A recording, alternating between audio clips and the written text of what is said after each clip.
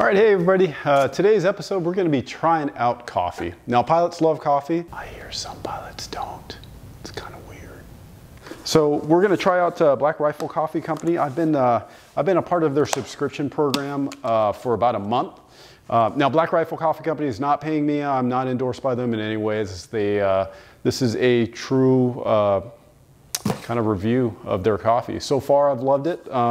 I've got here in the box, they just sent a new one, the AK blend, which I hear is pretty awesome from some of my buddies who have been trying it. So I figured, hey, let's try it together.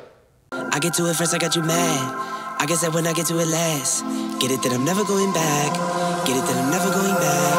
Going up, going up, going up, going up, going up, going up. Get it that I'm never going up, going up, going up, going up, going up, going up, going up. All right, the first thing you're gonna wanna get is one of these coffee mills. I used to use a coffee blender, something like this. I have been told that this is probably not the most efficient way to grind up your coffee, and it's, you know, from the super coffee people. They have said this isn't a good deal. So they said to buy a mill. I did. This is a Krups. You can find that on Amazon. I can't remember what I paid for it, maybe like 40 bucks or something like that. Not too expensive. But they say milling the coffee grounds is much better for the coffee, produces a more flavorful coffee. Okay, and the one thing we haven't done yet that we need to do is actually open the bag, because that's the best part about it. So when you get that first smell of the coffee beans, oh man, honestly, that smells amazing. Wow, so I can't wait to drink it.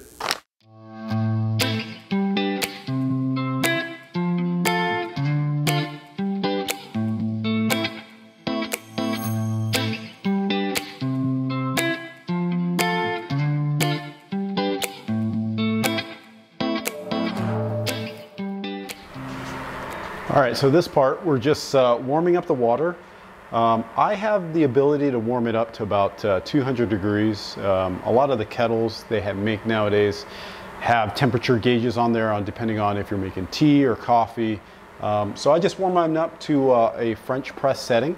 200 degrees comes up, and I pour it in there. All right, now we got the coffee grinds ready to go. What I'm doing is just gonna be me. I'll probably have 2 cups of coffee today.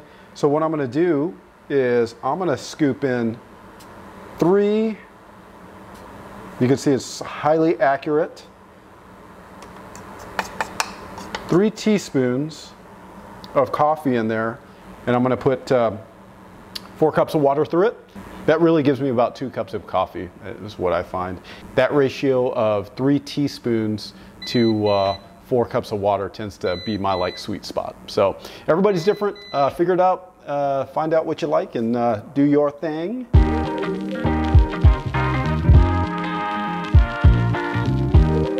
It even smells really awesome, just pouring the water into it.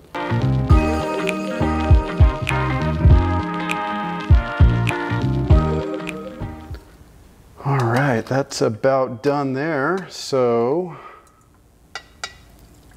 let's pour this coffee and drink it. All right, moment of truth.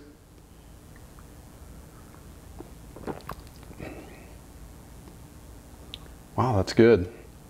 You know, honestly, I probably could have put 1 more teaspoon of coffee in there. And that's just my ratio. It's a little light, but I think 1 more scoop, that's gonna be the sweet spot for that one. It's good though, the flavor is really good. So I think overall, good coffee. It is some of my friends' favorite coffees. So the AK Espresso Blend. But I'm gonna mess around with it. You know, everybody's different. So I'm probably gonna put a couple more scoops in there and just kind of mess with the ratios. But overall, I think it's good. Give it a shot. Black Rifle Coffee Company. Again, I'm not sponsored by them. They're not paying me for anything, but I do like the company, and their coffee is really good. So try it out. All right, guys. Hey, just a quick one today. Hope everybody's doing well. Hope you guys are staying healthy out there, and we'll see you again on another video. Take care. The AK blend, which I hear is, whoops.